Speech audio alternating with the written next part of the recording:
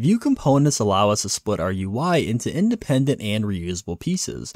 Take, for example, a form input. We might commonly use an input in various locations around our application.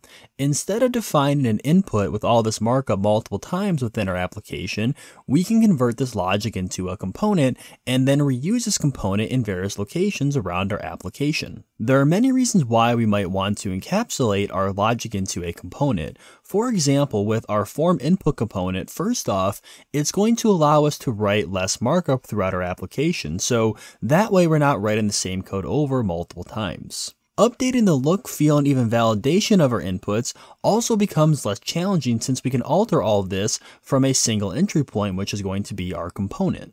In this video, we're going to learn how to create a simple yet highly reusable base input component using Vue's best practices. So let's get started. To begin, let's first create a new component called baseinput.vue. We'll be able to use this component for various input types such as text, email, number, and password. Within our component, let's create some markup for our input. We'll keep this simple by just having a label and an input itself. For the content of the label, we'll make this dynamic by allowing for a prop to be passed on the component. For this, we're going to need to define props using the define props macro, and we'll call this prop label. We'll set the type of this prop to a string and then a default value to an empty string. Then using the must-have syntax, we'll output this prop to our label tag. With that created, back here inside of our parent component, which is our app.vue file, let's import and define our base input component. Within this parent component, we're also going to want to create a variable so that way we can capture the user's input from our base input component. To do this, we're going to need to create a new variable first off, and we're going to make it reactive by setting equal to a ref with the initial value of an empty string. Then on our base input component, we want to add a directive called vModel, which is going to sync up the component and our newly created variable. So that way when a user types in the input field, that value is going to be assigned to our variable. And to demonstrate how this works for this video, I'm also going to output our ref to the template as well. Although we added the vModel directive to our component, our variable and our input that lives within the component are currently not synced together and we're not capturing any user input. To understand things more clearly, let's take a look under the hood of what vModel is doing. When this directive lives on an input directly, it binds a value attribute to whatever we pass into the vModel, in this case the first name variable that we defined. It also listens for an event called input, which is fired when the input is updated.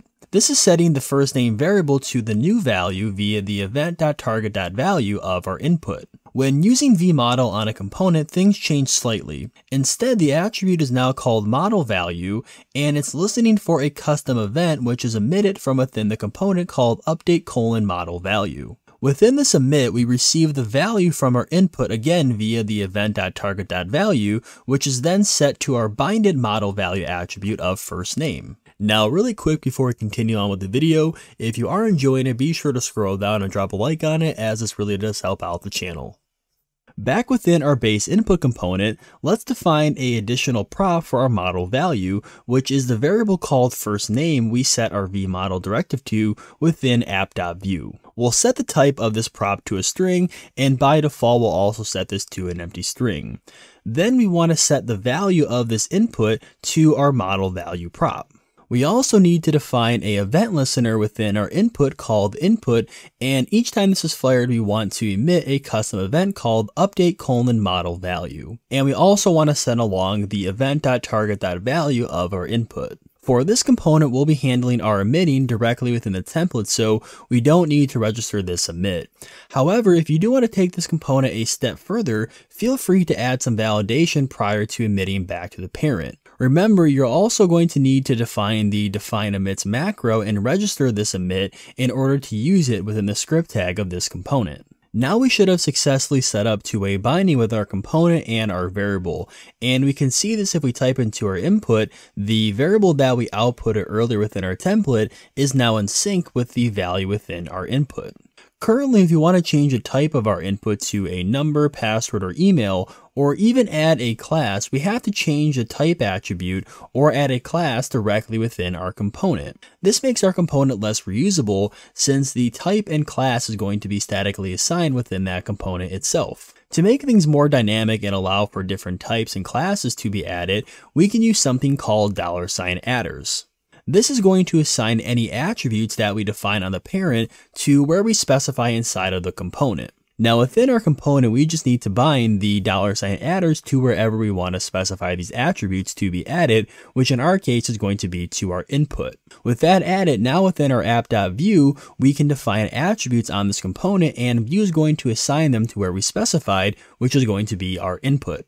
To round out this component, we might not always want to display a label. Right now, the label is always being rendered into the DOM.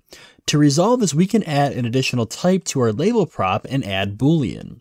Instead of defaulting this prop to an empty string, we'll change this to false. Then we need to add a vif directive to our label tag to only render this into the DOM if the label prop has been passed, since by default the label prop will be false. Alright, that's going to wrap it up for this reusable form input component. Hopefully you'll now be able to start incorporating these types of components into your application. Thanks for watching, and I'll see you guys in the next one.